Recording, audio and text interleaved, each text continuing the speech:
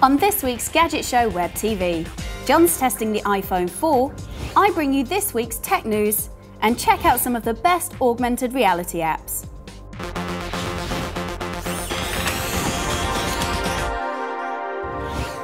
Hi and welcome to this week's Web TV. I'm Pollyanna Woodward. Later in the show we'll be looking at some cool augmented reality apps for your PC and your smartphone. But first, John's taking a look at Apple's brand spanking new iPhone 4, which has got Apple fans in a frenzy. With queues of up to 700 people and over 600,000 pre-orders, the launch last week was absolutely amazing. But with the stories about the signal dropping out, does it really live up to all our expectations?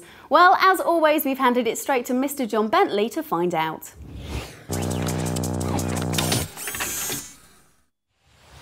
I've been playing with the new iPhone 4 for a few days now, and most of the improvements are really worthwhile. I'm particularly enjoying the high-definition Retina display. The 960 by 640 pixel resolution is way up on the 480 by 320 of the 3GS. The colours are brighter and stronger, and it really is a great screen for viewing your photos back or doing some web browsing, particularly in domestic environments. Not quite so good in bright sunlight outside, but you really do notice an improvement. The camera's also an improvement too. I know on paper it doesn't necessarily look particularly spectacular by smartphone standards with 5 megapixels and a single LED flash, but in practice it really is very good indeed. The colour reproduction is excellent, and the tiny flash does a great job of illuminating even modestly sized rooms. It really is much better than you'd expect. Though portraits can come out rather lurid with eerily white eyes. It's also got a 720p HD video capability, and that's pretty good too, especially when you combine it with the built-in app for trimming your video, or indeed the fact that you can get an iMovie app for $2.99 from the App Store that really is quite fun to use. And the forward-facing camera with FaceTime video calling over Wi-Fi seems to work very well. Here's Tom, the cameraman, who also has an iPhone 4, giving me a call. I'll accept it. And it's now connecting. And fairly soon I should be talking to him over FaceTime. And there he is. Hello, Tom. Hi there, John. Filming going well? The battery life's considerably better. I think you're more likely to get to the end of the day without a recharge. The multitasking is useful, and the phone feels considerably quicker than the 3GS. For example, we found it about 20% quicker than the 3GS loading the Gadget Show website over the same Wi-Fi network. One thing I'd really hoped they'd improve with the iPhone 4 was the strength of reception, rather a weak point on the 3GS. It should be better in theory because the antennas are now mounted round the outside of the case. And Wi-Fi reception, I think, is better on the iPhone 4 than the 3GS. I found it much easier to retain a signal from the router when I'm wandering around the house and going outside into the garden. However, the 3G reception, I think, is rather poorer than on the 3GS, both for the amount of bars you get on your signal strength meter and for the throughput of data on websites. Slower, I think, usually on the iPhone 4. And that's before you start holding the phone by the bottom left-hand corner. As has been much publicised and much discussed on websites, this sends the signal strength meter shooting down. In fairness, I haven't found this has lost me a call yet when I start holding the phone in the unapproved manner, but it's not very reassuring. Overall, though, I think the improvements Apple have made to the iPhone are sufficient to keep it in its position as the best, most desirable smartphone in the world. Those reception problems, though, are a bit of a worry in the background, and if they're not solved, I think it's a real pity that such a premium product from a respected company could be let down by such a basic issue.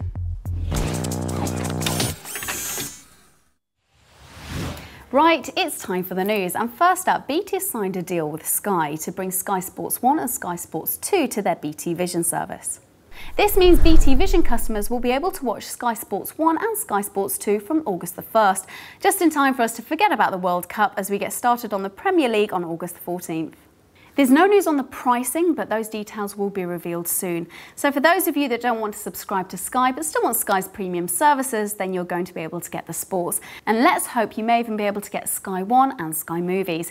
Keep your eyes peeled on our news page for more information as soon as we get it. Next, Amazon has just introduced audio and video to Kindle's e-reader. But surprisingly, the new features are only accessible on Kindle via Apple's app rather than its own dedicated Kindle device. The new update will add voice narration to digital books on your iPhone, iPod Touch and of course your iPad. It will add extra interactivity to books and usability for the likes of travel guides and instruction manuals.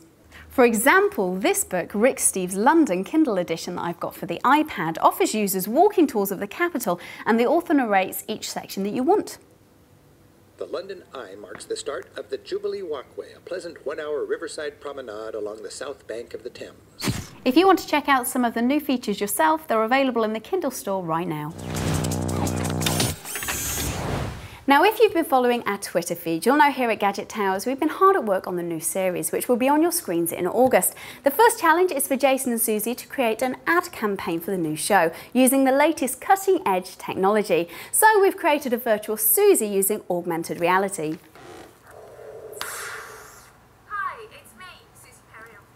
And if you would like to see that for yourselves, all you have to do is go to 5.tv/virtual Susie and follow the instructions. But if that's got you hungry for more augmented reality, then stay exactly where you are because I've got some that will keep you occupied for hours. Augmented reality is basically a term for a real-world scene combined with computer-generated imagery. It's a technology that's gaining momentum for PCs and for smartphones. There's a wealth of apps that are using it to create amazing visual tech. So I'm going to separate the digital wheat from the pixelated chaff and take a look at some of the augmented reality apps that vary from functional to just plain fun. First up is Arcade Reality, which is a great introduction to augmented reality games. In Arcade Reality, the camera and game combine to make the alien invaders fly around your body in real time. Their laser beams and missiles attacking from every angle. The attackers pop up on your phone using the real-time background as the backdrop. Now this is great fun and keeps you active as you move your iPhone around to spot and shoot the aliens. You can actually unlock power-ups and bonus levels, and if you think you're doing well, you could even post your score to their Hall of Fame and see how you match compared to the other players around the world. Now, if you're in a strange place or like me stuck in the office and you want to go to the pub for lunch, it can be a bit of a chore having to go to Google Maps and see how far you've got to go. Well, not anymore with the Labar app. All you have to do to open up the Labar app is wave your iPhone in front of you and the combination of the camera, compass and GPS are all used to find your local bar, giving directions and all the information you need. And once you've found your establishment, you can rate the bar and even send it to your friends if you want them to meet you there. It also works abroad, so all you have to do is select the country and the area that you want the bar in. Right, well, I'm off to the pub. But it's not just smartphones that are utilising augmented reality, as there are now loads of websites that are incorporating it to different effect. Toyota have just launched an augmented reality site for their new IQ. All you have to do is print off these two pieces of paper from the site, put them in front of your webcam, the webcam detects the image and then brings up on your screen a 3D model of the car. It's pretty impressive. This one in particular shows the model of the IQ in 3D motion, but it's moving, so you can see the wheels moving and the reflection of the outside world across the panels of the car. If you put this one, however, in front of the webcam, you'll actually see the 3D model of the car, but if you just move it, it actually expands so you can see the components of the car, how it works, and of course the seating plan inside. It is amazing technology that you have to see with your own eyes, and with this technology available, who knows what the future holds. And finally, for all of you budding graffiti artists out there, we've got virtual graffiti. It's a great mix of augmented reality, viewing tags and geolocation in your territory. It just uses a GPS in your phone to tag your location.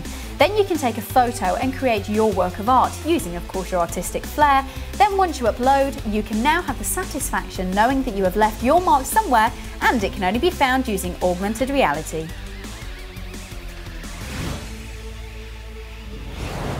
Well, that's all we've got time for this week, but we will be back the same time next week with more tech news and reviews. In the meantime, you can always check out our Facebook and Twitter pages for links to our latest updates. See you next time.